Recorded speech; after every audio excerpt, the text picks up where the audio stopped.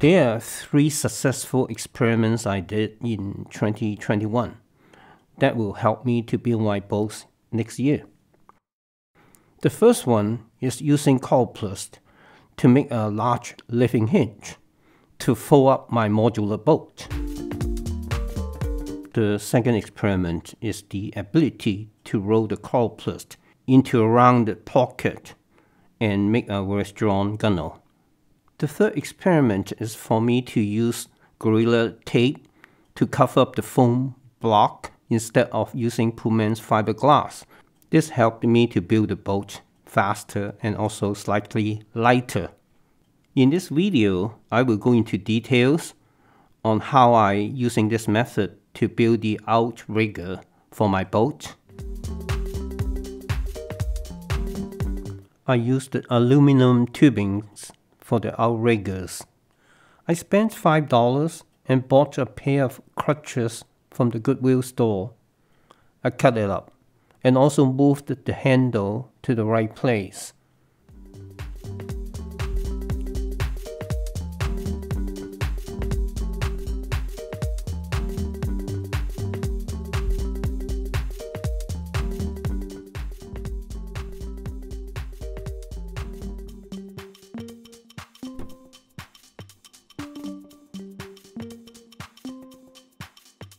I recycled small pieces of foam from my other project. I cleaned the surface of the foam without doing any more surface preparation.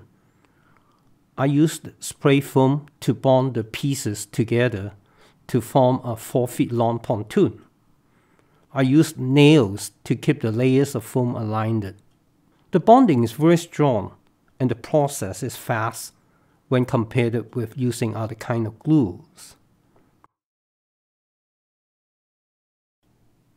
I used 2 aluminum angles to create a guide to trim off the uneven edges of the pontoon. I used nails to temporarily keeping the aluminum angles in place.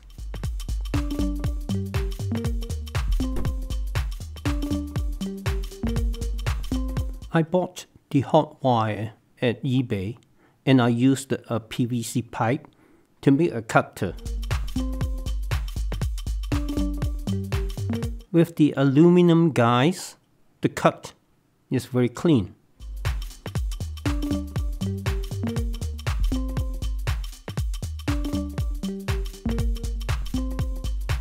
Similarly, I used the aluminum angles to guide the angle cut at the front and the rear of the pontoon, and the result is great.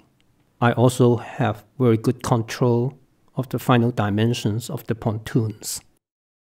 I may recycle the foam for other projects, therefore I wrap it with a plastic film to protect the foam. I cut a piece of cordplus to cover the top of the pontoon to protect the foam just in case I may step on it. This will also add longitudinal strength to the pontoon. I used heat to fuse and seal the ends of the cordplus to prevent water from getting into the inner channels of the cordplus. I shaped the cordplus into a cover and then I wrapped the center of the pontoon with some more cordplus to help to spread the force from the arms of the outriggers onto the pontoons.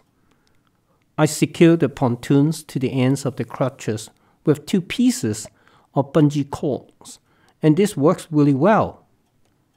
I covered the exposed foam surface with the 2.88 inches wide Gorilla Tape. It is not as durable as Pullman's fiberglass, but it makes the build process so much faster. I will be using this technique to build my next boat. If you find this video interesting, please give me a like. Be sure to support me by subscribing to this channel and you will be notified for my next video. Thanks for watching. Bye bye.